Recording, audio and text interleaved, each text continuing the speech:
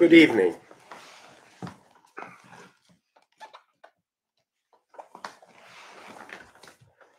I'm going to talk this evening, which is being recorded just a little earlier than you'll be watching it, not very much earlier, because I should be celebrating the evening mass. Going to talk about the feast day today in this diocese, which is that of St. John Wall, one of our English martyrs. I want to read you a bit about him before I talk about him. St. John Wall had many aliases: John Marsh, Francis Johnson, or Dormour, or Webb. His religious name, actually, his name in religion as a Franciscan, was Joachim of St. Anne, OFM. And he lived from 1620 to the 22nd of August, 1679, was an English Catholic Franciscan friar who is honoured, of course, as a martyr. He served on the English mission in Worcestershire for 22 years before being arrested and executed at the time of the famous Titus Oates alleged popish plot. Now then, he was born in Preston in Lancashire, the son of wealthy and staunch Catholics. His brother William was also a priest. He became a Benedictine monk. William was later arrested and condemned for being a priest, but was reprieved and survived. John Wall was sent when very young to the English college, as the English government had spies and informers on the continent. Wall used the name John Marsh. He entered the English college in Rome on the 5th of November, 1641, and was ordained a Catholic priest on the 3rd of December, 1645. He was sent on the English mission on the 12th of May, 1648, under the aliases, various aliases really, one of which was Francis Johnson.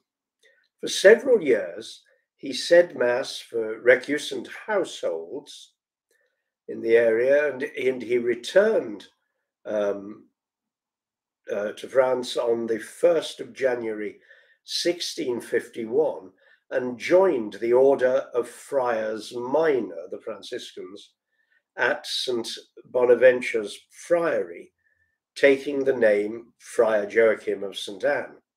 But he was soon named Master of Novices, serving in that office until 1656, when he returned to England under the name of Francis Webb and settled in Worcestershire.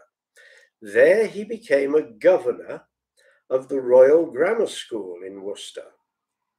Father Wall usually made his home at Harvington Hall, that's the Harvington near Kidderminster, by the way, which had a number of priests' holes thought to be the work of St. Nicholas Owen.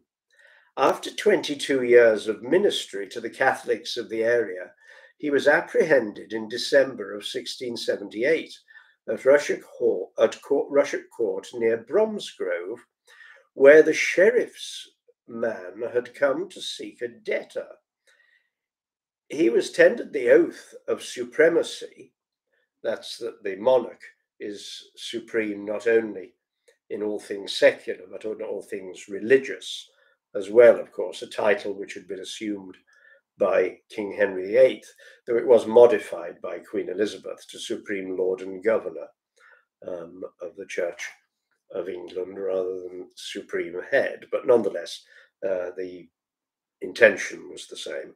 But he was tendered this oath of supremacy, which he didn't take, of course, and was committed to Worcester jail for refusing it. His trial was on the 25th of April, 1679. A man whose vices he had reproved bore testimony to his priesthood, and he received sentence. He was then sent to London and 4 times examined by Oates, Bedloe, and others in the hope of implicating him in the pretended plot, but was declared innocent of all plotting and offered his life if he would abjure his religion as a Catholic. He was brought back to Worcester and executed, as he refused to abjure it, of course, and executed on Red Hill on the 22nd of August, 1679. Wall was a much respected local figure, and the crowd's reaction showed that their sympathies were entirely with him. Many of the onlookers, who were mostly Protestants, wept, and the sheriff reportedly cried out, "Will this end popery? This is the way to make us all papists." John Wall was an outstanding academic, perhaps the most intellectually distinguished English Catholic priest of his generation. Anyway, he was hanged, drawn, and quartered, and his quartered body was given to his friends and was buried in the cemetery adjoining the church of St. Oswald of Worcester, while the head was taken to the Franciscan friary in France, to which the martyr belonged. Previously, his feast day was observed within the Franciscan order on the date of his death, but it has been celebrated on several other days as well, He was an outstanding man, was John Wall, and we do well to reflect on these great martyrs of our Catholic history, particularly at the time of the revolution in religion, known as the Protestant Reformation in our country. He was a man of discipline, a man of piety, a man of learning, a man who knew what sacrifice and mortification was about, a man who took his Catholic faith seriously, as of course did all of those martyrs who shed their blood for Christ. All of those martyrs who shed their blood for Christ, he took all of this absolutely seriously. And so we ask his prayers today. Now, I said to the people at Broadway at Mass this morning, I'm not entirely convinced, in fact, I am far from convinced, that the modern church would produce the likes of St. John Wall or St. Ambrose Barlow or St. Edward Oldcorn or St. Anne Line or St. Margaret Clitheroe, or many of those English martyrs of the Reformation period and beyond. They had an understanding of the faith and an attachment to the faith, which sadly, for the most part, has disappeared now. And as the elderly, so to speak, drop off at the upper end of age, as we can see, there's really not much coming through. Nothing really that we can think of the caliber of these great men and women who died for the faith and died horrible deaths as well. John Wall is an outstanding example. If ever you get the chance to visit Harvington Hall near Kidderminster, you should go and see some of our Catholic history there. I think many people have had a wander around, the St. Oswald's Cemetery, such as it is now in Worcester. You can still go to the site of the martyrdom, of course, in Worcester. But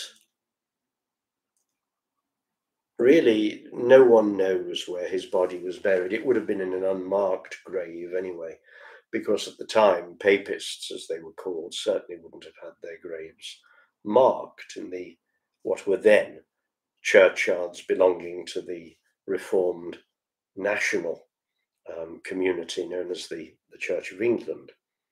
And so we really ought to be proud that the church has thrown up people like St. John Wall and be saddened that our own generation, sadly, and for some considerable time now, would appear to lack the zeal of these men and women who preferred death rather than to give up their Catholic faith, rather than give up their Catholic faith.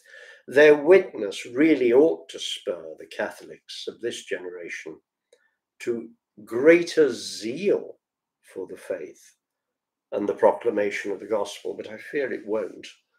It certainly hasn't for a very long time. But you see, most of the values espoused by these martyrs, of whom John Wall is the example today, aren't there anymore. Piety, sacrifice, devotion, penitence, love of the Mass, love of the Pope, love of the Church, mortification, an understanding that by mortification we grow in the faith, as it were. None of these things would readily commend themselves. You went to talk about those things in most of our schools, secondary or otherwise. I had very little idea what one was talking about, because these things have been soft pedaled down through the age, certainly for 50 or 60 years, in the catechesis and spirituality even of our parishes.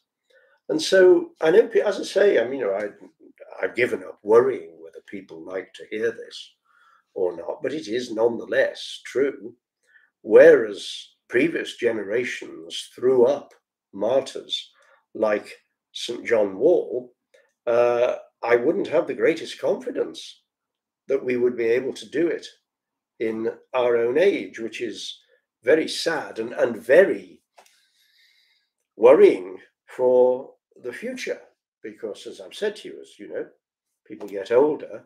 If we use the image of the boat going under, there's nothing to stop it sinking now. It doesn't mean the church is going to disappear. I don't mean church buildings, but the church as an institution, as the mystical body of Christ. That cannot be destroyed. But the men of the caliber and witness, as I say, of John Wall, Anne Lyne, Margaret Clitheroe, and the like, I'm convinced that the present system couldn't produce. It wouldn't be able to produce them. It would lack the biting power, as it were. And in that sense, of course, as we know, it isn't strong enough, even at present, to stand up against the secularism and the relativism.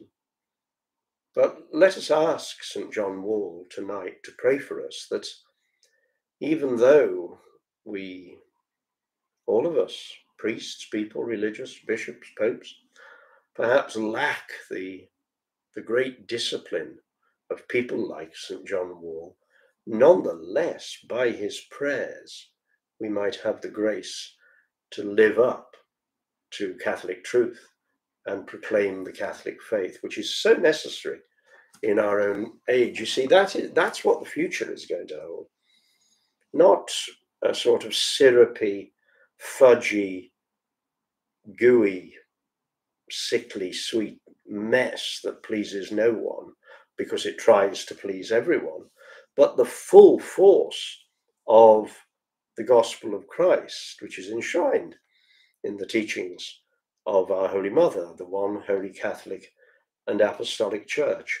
We couldn't have a better witness of it than St. John Wall. May he pray for us today. In the name of the Father, and of the Son, and of the Holy Spirit. Amen.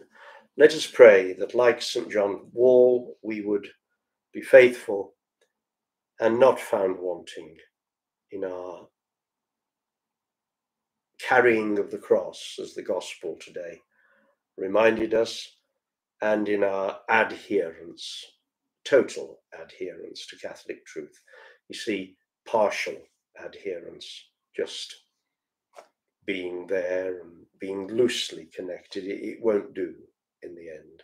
We need the zeal of these English martyrs. Let's pray for all that. Our Father who art in heaven, hallowed be thy name. Thy kingdom come, thy will be done on earth as it is in heaven. Give us this day our daily bread, and forgive us our trespasses as we forgive those who trespass against us. And lead us not into temptation, but deliver us from evil. Hail Mary, full of grace, the Lord is with thee. Blessed art thou among women, and blessed is the fruit of thy womb, Jesus. Holy Mary, Mother of God, pray for us sinners, now and at the hour of our death. Amen. Angel of God, my guardian dear, to whom God's love commits me here, ever this night be at my side, to light, to rule, to guard and guide. Amen. May the holy angels of God watch over you, our Blessed Lady, the Queen of Martyrs, St. John Wall, and all the saints pray for you. May Almighty God bless you, the Father and the Son and the Holy Spirit. Amen. God bless you. Please do say a prayer for me. You might also say a prayer for the repose of the soul of Gordon Perry, one of our parishioners who departed this life just a little while ago, now fortified by the sacraments and in the fullness of the faith of the Church. The Mass tonight, it would be for the Holy Souls, but I'll offer it for him tonight because he used to love to come to the old Mass. So I'll offer it for him tonight. God bless you.